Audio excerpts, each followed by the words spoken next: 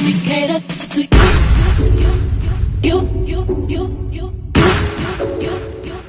Let me cater to you. Let me cater to you. I wanna let you know, girl, that you know that I am what you do. Nobody can reassure you, my love be purpose without you. If I wanted, I could've asked you. Flying into you, challenge me for the better for you. Let me cater to you. Hello everybody, and welcome back to the channel, Deb Chanel's 48th World. And we're going to be talking about neneleakes, honey. Neneleakes and Greg children cutting up on her butt. Well, really the daughter is, but I'm sure they hyped her up, the rest of the boys, okay? Because they were on their good behavior.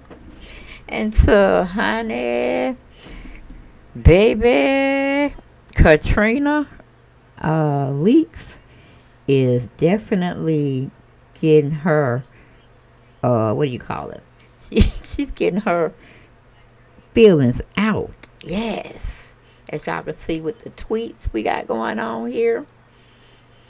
And my thing is, everybody has an opinion, just like they have an asshole, okay?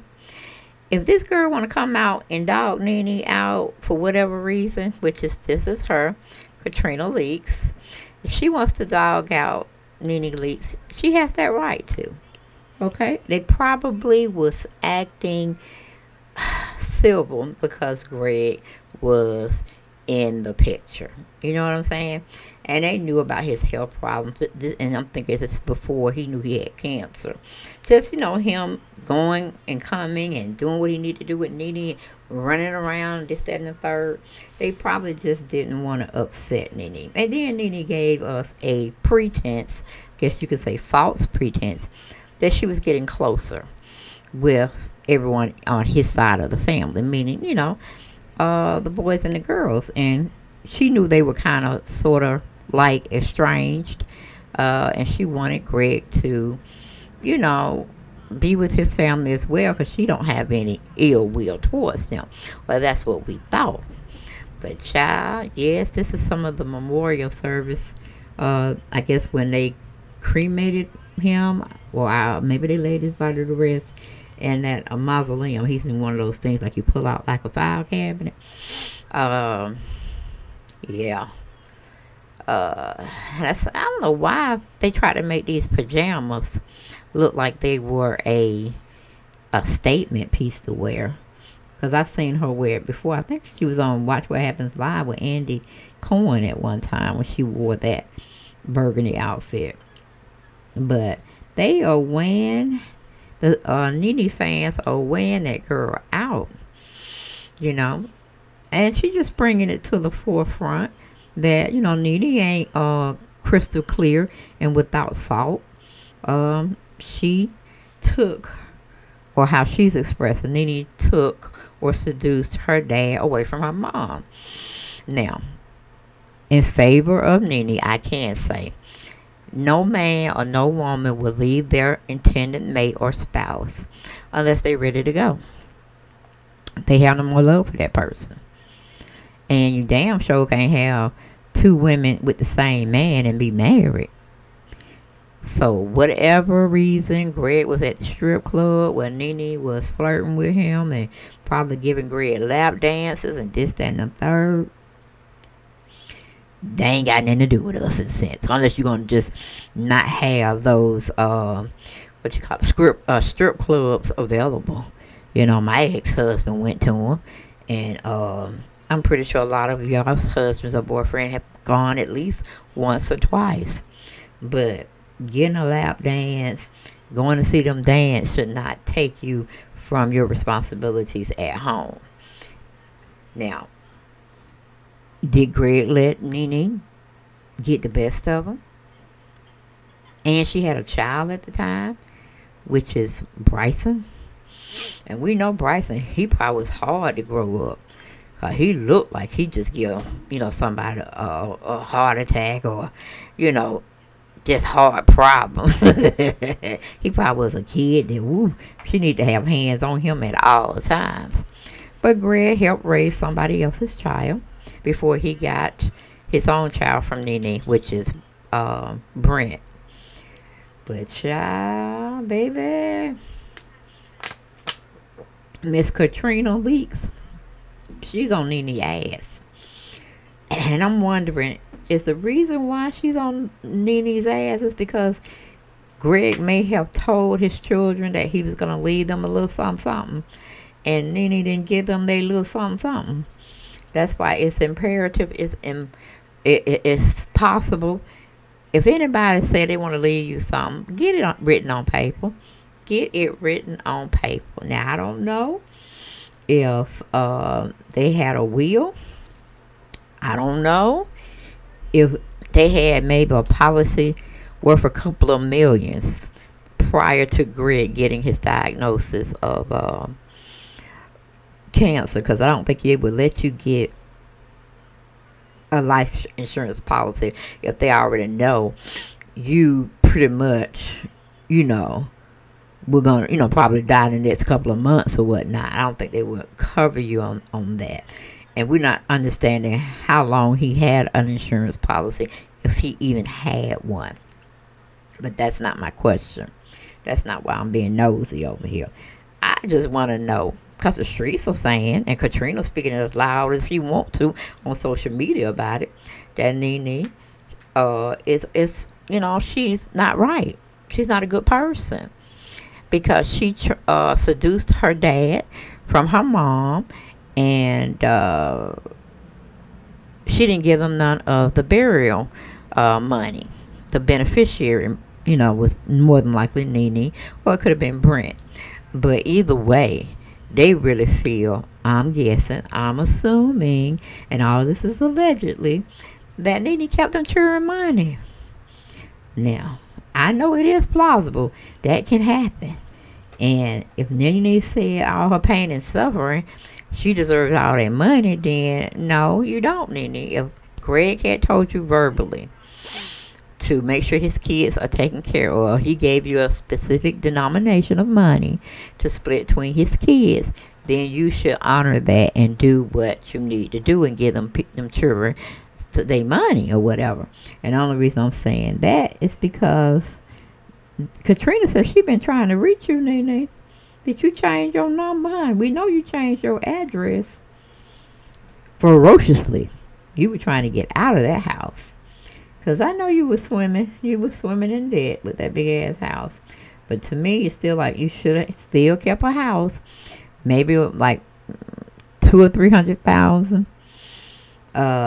Because living by somebody and all that, I know them walls in that condo you got, you can probably hear in and everything, especially somebody getting a fight in one of them, which you really shouldn't have that type of individuals in that type of setting of an apartment / condo you live in, girl. Everybody should be on their best behavior. But even the rich and famous get down and get dirty sometimes too and start tearing up shit. But yeah, honey, that's what the streets are saying. We trying to figure out what you doing. You hiding them people money, Nene. You done took Scammer Man Shaba, all these places, and it was on those children money that you supposed to have gave to them when Greg passed. Girl. Now you know the Lord don't like ugly. And ain't no way in the world you should do them kids wrong. I know they grown as hell, but when people die, they be like, well, did Granny leave me something? Well, did Mama leave me something? Did Daddy leave me something? He just left me in this world without nothing and gave it all to you. They probably ain't believing it. Because they looking at you got the death benefit, you got the sale of a house, and now you have this unspeakable but speakable lawsuit going with NBC, True Entertainment, and Truly Original, all under the umbrella of Bravo. So I'm like, Nene, easy come, easy go, because that money will go if you don't have any other revenue streams coming in.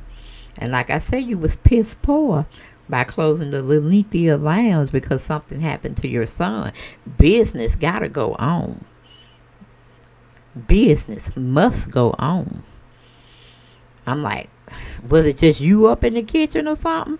And Brent was doing the hostessing, and who was doing the people in the parking lot? Did we have Shaba, scammer man, out there doing it for you? Girl, you say you're an astute businesswoman, but the things that you do, the things you get yourself tied into, I'm not sure. I'm thinking Greg handled a lot of things when it came to making sure you were good.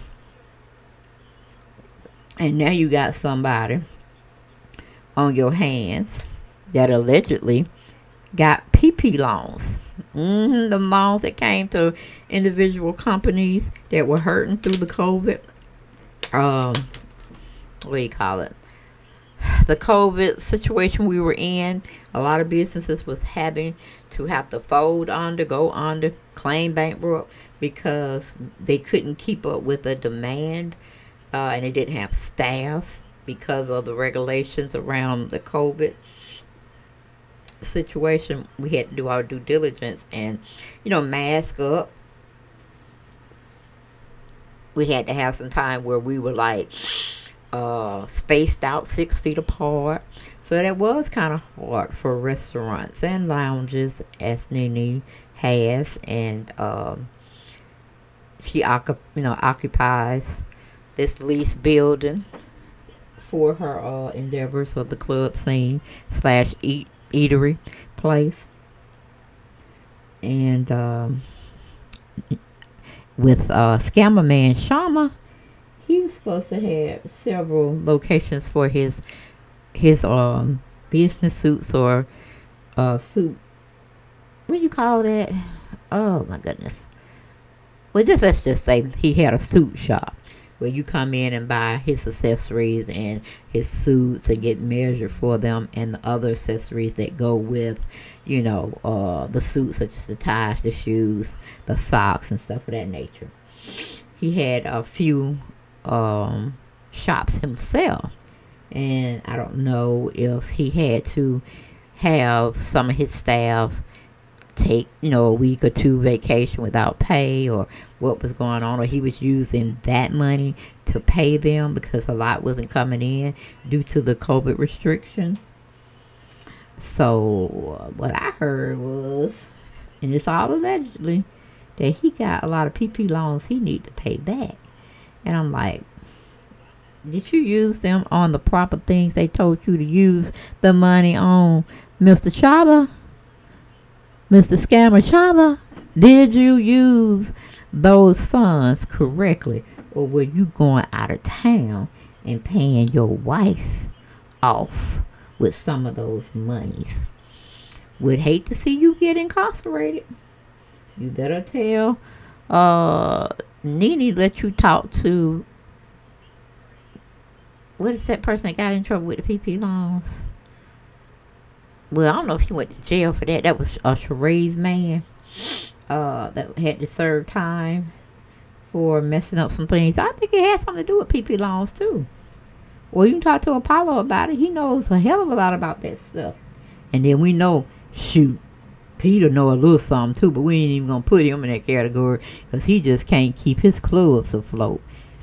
He gets in back rears and things of that nature, because we do know Cynthia was had him out for like 100,000, or maybe it was more than that he had borrowed from Cynthia.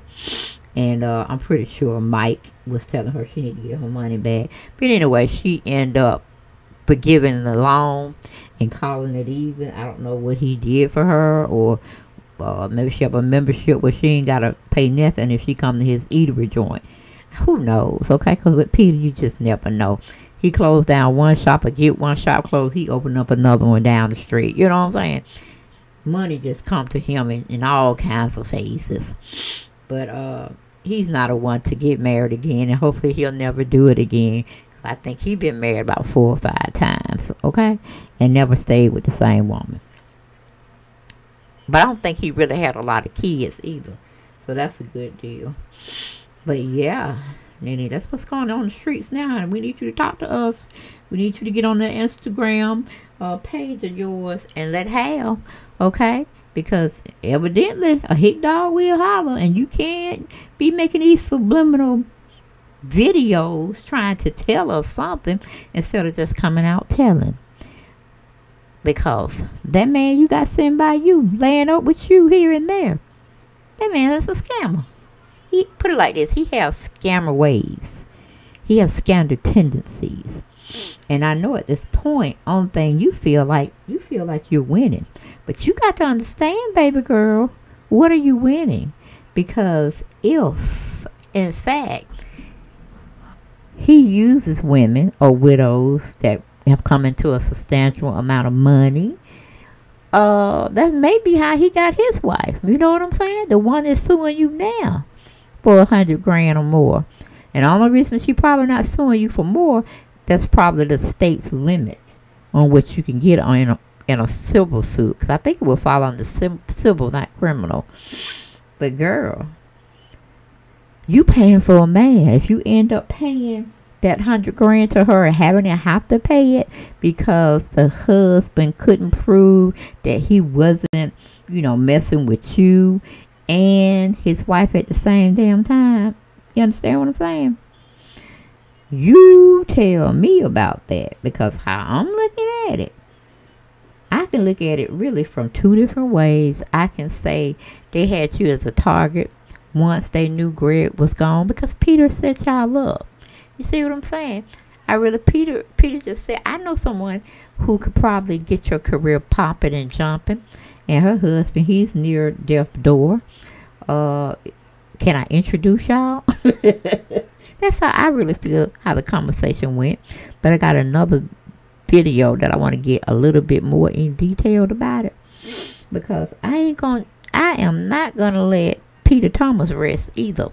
Because she wouldn't be in this mess unless, if it wasn't for Peter telling or acknowledging to his friend, I have someone that can help you with your career. And not only is she helping him build his clientele, he is making her shell out $100,000 for him. Okay? And I'm not a betting woman, but I believe he gonna get some of that money from that ex-wife, or soon to be ex-wife, or maybe never gonna be an ex-wife. She might just be the wife that Nene just gotta continue to patron from time to time. Nene is leasing scammer Shaba man, okay? Because the wife don't want to let him go, and it seems like Nene don't want to let him go. And it just behooves me. It's so perplexing, so confusing. And I'm not understanding why she would want to pay for a man. Because I think she owed Kandiburruss an apology too. Because I remember Marlo came with it, or Sheree came with it, saying Kandi pay for her men. And Kandi just say like, hey, if I got it and I love them, I'm going to make sure they good. So that was her telltale that she paid. If she liked the person, she'll pay. She don't care. Because she knows she went into the situation that she had more than the people that she's messing with. Because I think marrying somebody on your tier of money and a little higher, it probably scared her. Because she did say something to the effect to her mama one time that, these men that's on my level, or they make much more than me, you don't think they're going to cheat too? I said, well, good point, Kandi. Touche. Don't think Mama Joy worried about as long as her money don't get cut off and her grandchildren, which is Riley and AC man. But now we got Blaze in the picture. So, child, I'm like, Nene, you need to sit and have a meeting with those children, or a gathering, or a nice lunch, and just tell them, look, your dad didn't leave y'all no money, okay?